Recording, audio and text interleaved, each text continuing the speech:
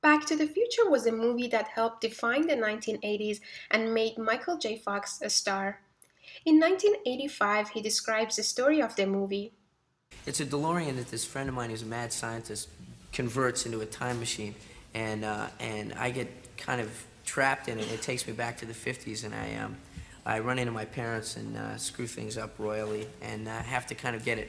I have to introduce my parents. Yeah. Otherwise, I won't exist. Now, though, his future is increasingly defined by Parkinson's disease. As soon as I wake up, I can't go back to sleep. I mean, it starts going.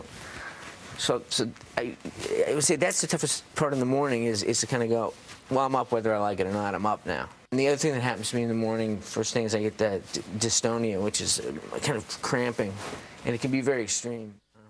In a rare interview on ABC, he spoke about his challenges from something as small as using a toothbrush. Sometimes I have to put the brush down on the countertop, hold it flat, and get the bristles on, because if I hold it, I'll miss it. It's a moving target. But then once I get all loaded up, then I just gotta bring it up to my mouth and then just let it go.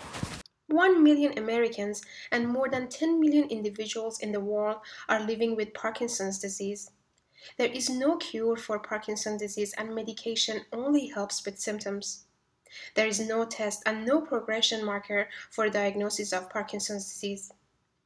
Additionally, there is a period of 5 to 20 years between the start of the disease and exhibition of symptoms.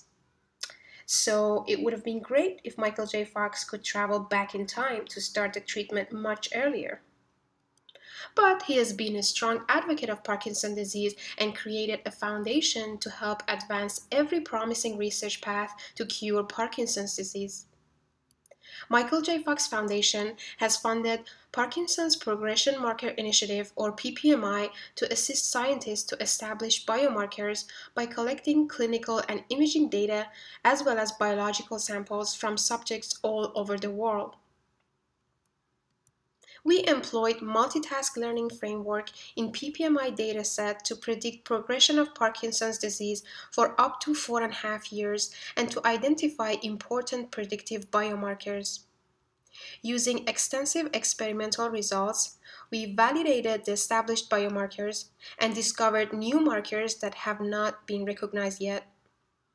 We hope that the biomarkers we discovered in our research help expedite Parkinson's disease research towards early diagnosis and development of effective treatments.